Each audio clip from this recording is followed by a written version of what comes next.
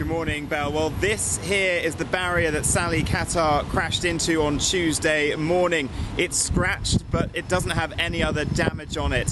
He is currently still in a South London police station being questioned. We're told that he is not cooperating with officers, but we're starting to get more information about his background.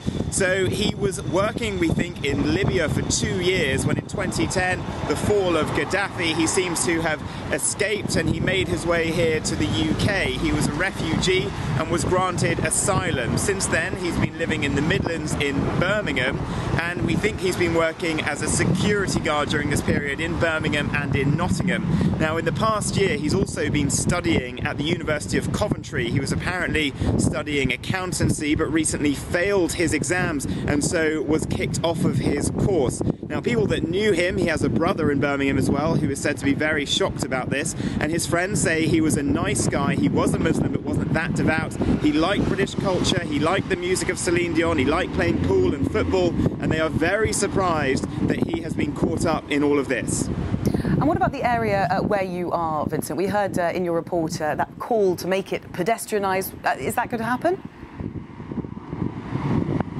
Well, I'm just going to take you on a little walk around now. You can see here behind me we've got these 3 tiers of barrier. These were put in the early 2000s to stop terrorism. Now, around this building, sometimes the protection narrows to 2 or 1 barriers, but it is pretty secure, and as I said, that barrier stayed intact. The problem that you've got, though, if I turn around, this is an incredibly popular tourist area, not just for Parliament, but because you've got Westminster Abbey here.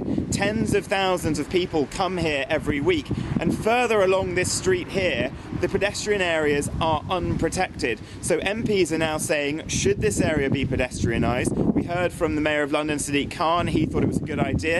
And Tobias Ellwood, who is a government minister who was actually caught up in the Westminster attack. He was the one that tried to give CPR to the stabbed police officer just there at Carriage Gate. He has said that he feels vulnerable walking around Westminster. So serious ideas now being talked about to try to pedestrianise this very central part of London.